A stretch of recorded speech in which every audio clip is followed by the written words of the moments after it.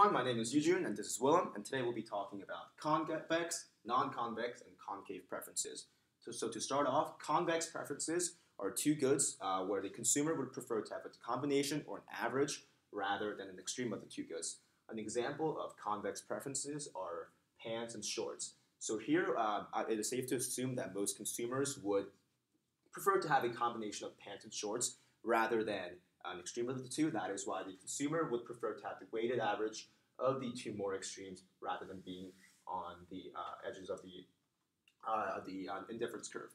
So and then moving on to non-convex preferences, these are two goods where the consumer would prefer having a little bit more of one good than the other and vice versa, but does not want equal amounts of the two goods. An example of non-convex preferences are peanuts and orange juice.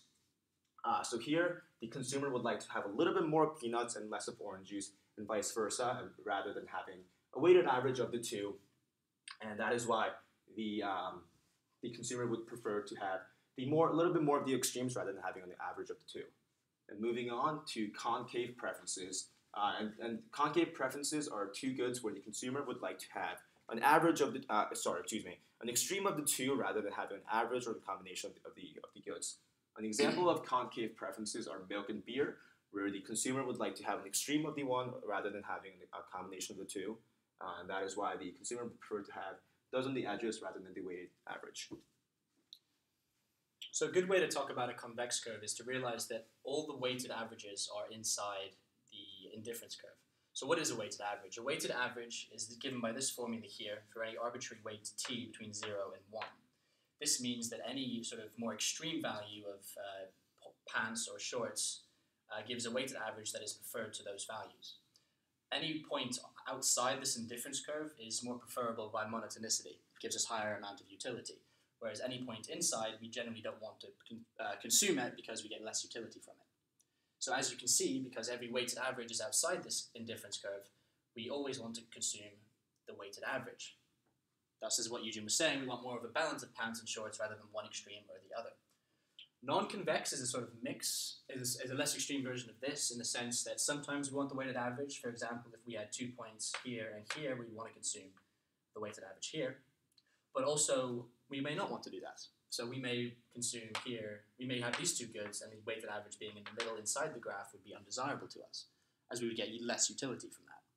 So to put that in a sort of more contextual sense, we may want more peanuts and less OJ, which means we would operate on this outside the graph and this point here, or more OJ and less peanuts, which means we operate outside here. The point of this is that sometimes we prefer the weighted average, sometimes we don't. The more extreme version of the non-convex is the concave preference, which means that any 2 points on this graph will always have a weighted average that is inside the graph. And by monotonicity, as we said before, any point inside the graph is less desirable than operating on the indifference curve. So what we want to do is not have the weighted averages. We want to operate outside on the more extreme versions of milk and beer. So we either want a lot of beer or a lot of milk, not a combination of both, because the weighted average is inside the curve. And so to finish, one interesting stipulation that comes with considering concave preferences is that when considering monthly consumption of concave preferences, such as milk and beer, the graph of the monthly consumption actually comes out to look something like the convex preference. The reason behind that is that for half the month, let's say, the consumer likes to have an extreme of milk, and for the other half of the month, the consumer prefers having an extreme of beer. So if you look at it from a monthly standpoint, it is actually a very average balance of milk and beer, therefore giving a more balanced line when it comes to the consumption of beer and milk on a monthly basis.